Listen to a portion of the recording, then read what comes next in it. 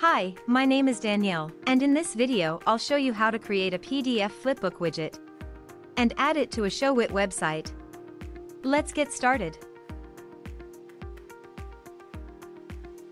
The PDF Flipbook is a great addition to any website.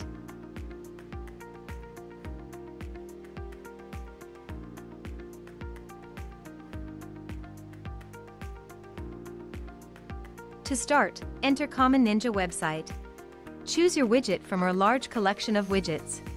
And once you've entered the widget page, click on the Create button to enter the PDF Flipbook editor.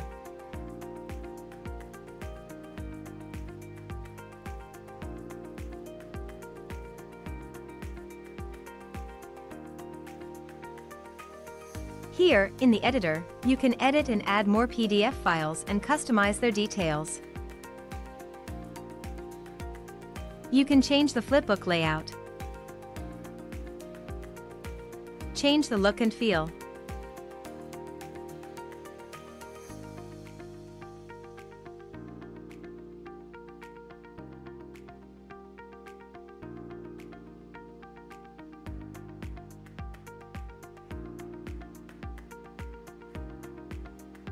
you can change the flipbook settings,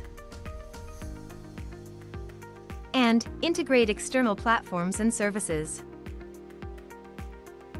When you're done, click the Save Changes button to save your work. If you don't have an account on Common Ninja yet, you'll have to register first. When you're ready to add the PDF Flipbook to your website, go back to the dashboard. Now, on the dashboard, you'll see the widget you've created.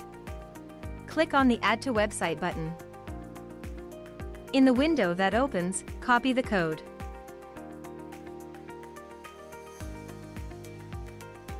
And close the window. Remember, you can always return to the widget and keep on editing it. Now, let's head to the Showit editor.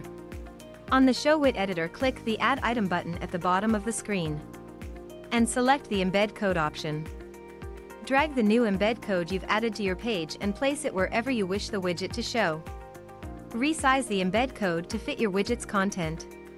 Click the embed code item to enter the code window. Now, in the code window, simply paste the code you've copied before. Click the Save button at the right bottom corner of the window to save your changes and close the window. And that's it. Now, your PDF Flipbook will show on your website.